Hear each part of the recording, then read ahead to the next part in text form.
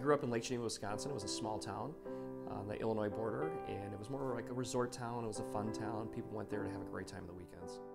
My first job was at a restaurant called the St. Moritz. It was a high-end restaurant. It was on Lake Geneva. People would show up in their boats.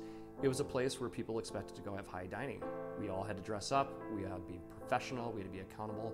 That's the first place I learned how to deliver excellent service and being rewarded for it. Sotheby's, to me, even before I joined the company, was a name that I aspired to be with. It was a company that I knew that I wanted to hang my hat on moving forward as a realtor. When someone works with me, they are getting a higher level of service. They are getting straight communication. They are getting hyper-responsive feedback. They'll never have to worry about me. I try to take the stress out of the situation. It's a very emotional process, and I'm there to help them. What I learned from the jobs that I had growing up, I take little bits and pieces of all of those jobs. How to work with people that expect the best, and that's kind of what I do here at Sotheby's.